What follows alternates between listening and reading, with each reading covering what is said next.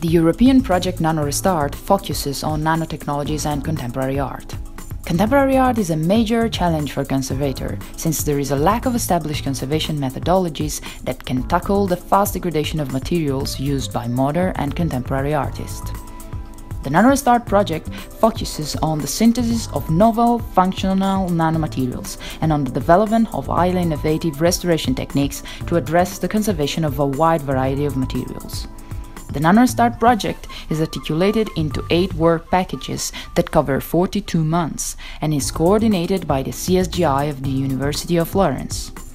The main conservation challenges that will be addressed during the project are the cleaning of contemporary painted and plastic surfaces, stabilization of canvases and painted layers in contemporary art, the removal of unwanted modern material, the enhanced protection of artworks in museums and outdoors. The consortium of the Nanorestart Project is composed of 27 partners.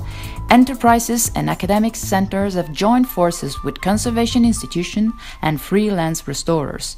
This multidisciplinary approach will cover the development of different materials in response to real conservation needs, the testing of such materials, the assessment of their environmental impact, and their industrial scalability.